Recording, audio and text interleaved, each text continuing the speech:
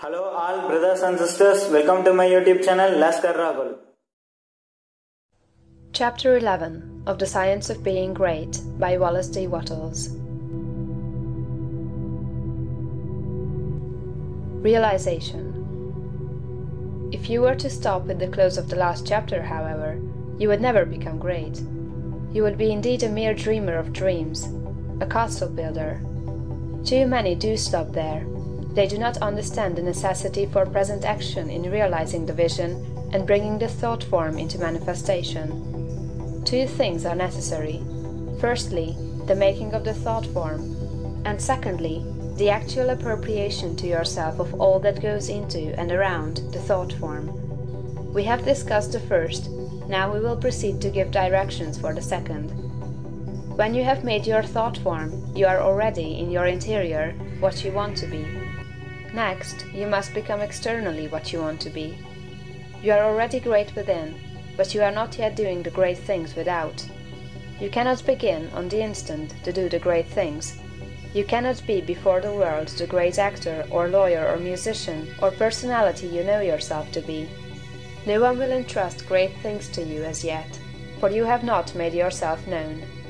But you can always begin to do small things in a great way. Here lies the whole secret. You can begin to be great today in your own home, in your store or office, on the street, everywhere.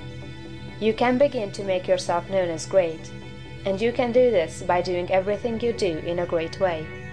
You must put the whole power of your great soul into every act, however small or commonplace, and so reveal to your family, your friends and neighbors what you really are. Do not brag or boast of yourself.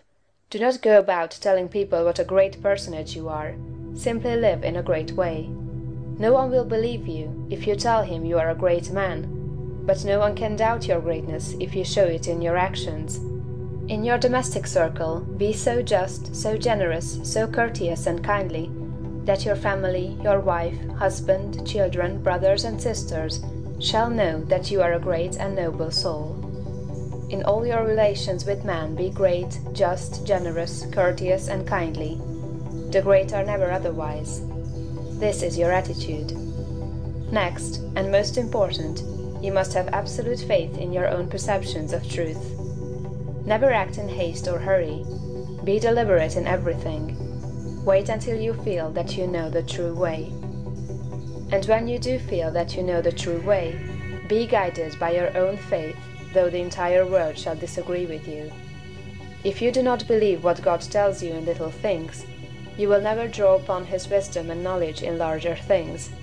When you feel deeply that a certain act is the right act, do it and have perfect faith that the consequences will be good.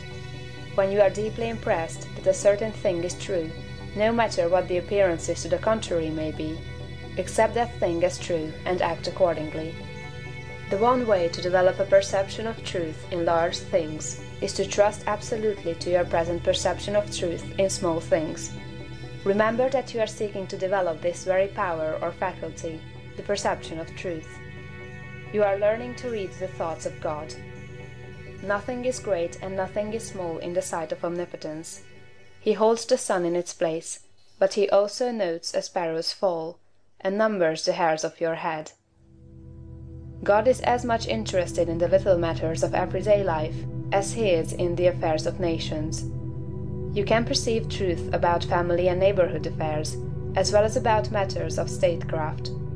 And the way to begin is to have perfect faith in the truth in these small matters, as it is revealed to you from day to day. When you feel deeply impelled to take a course that seems contrary to all reason and worthy judgment, take that course. Listen to the suggestions and advice of others, but always do what you feel deeply in the within to be the true thing to do.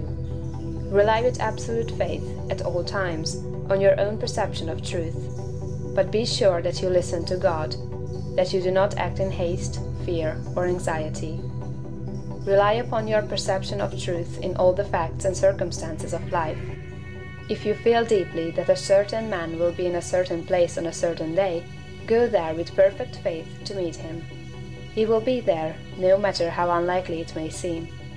If you feel sure that certain people are making certain combinations, or doing certain things, Act in the faith that they are doing those things. If you feel sure of the truth of any circumstance or happening, near or distant, past, present, or to come, trust in your perception. You may make occasional mistakes at first, because of your imperfect understanding of the within, but you will soon be guided almost invariably right. Soon your family and friends will begin to defer more and more to your judgment, and to be guided by you.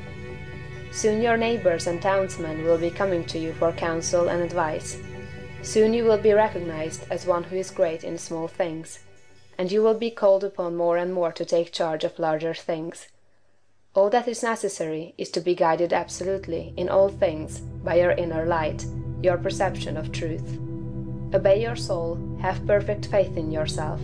Never think of yourself with doubt or distrust, or as one who makes mistakes. If I judge, my judgment is just, for I seek not honor from man, but from the Father only. End of chapter 11.